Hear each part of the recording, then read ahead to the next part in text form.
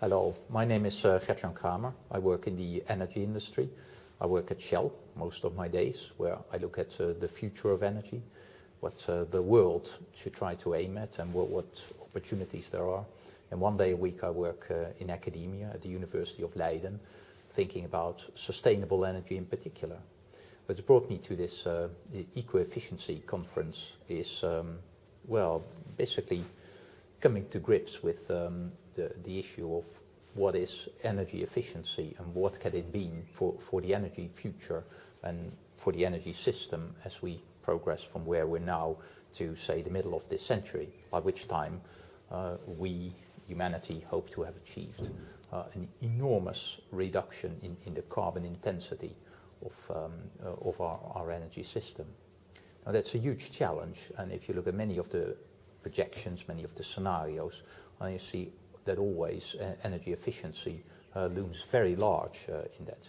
It is basically that thing which has to match or has to bridge between the enormous growth in energy demand that we all see, primarily because, well, people in the developing world actually develop and therefore require and want and get access to modern energy services, while at the same time here in the West, we still have a pattern to increase our energy consumption. So an enormous, a great appetite and an ever increasing appetite for energy. On the other hand, we see that the supply side is very much constrained. We want to phase out fossil fuels, or at the minimum the emissions that are associated with it. And we're confronted with the fact that clearly we do want and we can grow renewables to provide a significant part of the mix, but it's coming from a low base, so it will take time. And in fact, we now somewhat belatedly realize we may not have that time, at least not comfortably, because if we look at what the IPCC says, what the best climate science tells us, is that we have to get on a trajectory of very steep carbon reduction. That's an awful challenge to deliver on the demand side.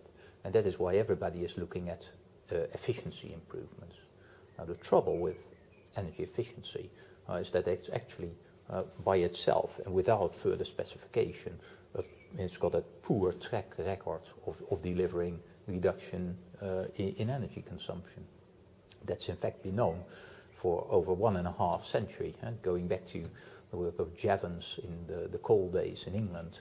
He did a study for coal, and to his great surprise found that even though steam engines have become much more efficient in the previous decades in the 19th century, the use of coal had actually gone up, right?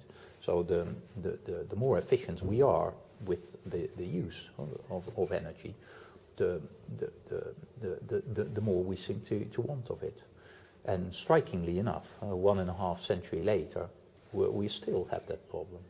So I think we need a sharper definition, each of us, basically every citizen who is looking at this, to think about what do we really mean.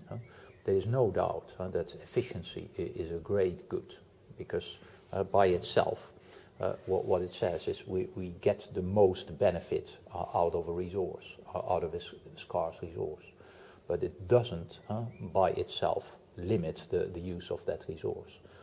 That is, in fact, I think, more properly called conservation or saving, something that is often intermixed in colloquial use with efficiency. But I think going forward, we must have a clear understanding that those are two different things. Thank you. Enjoy the conference.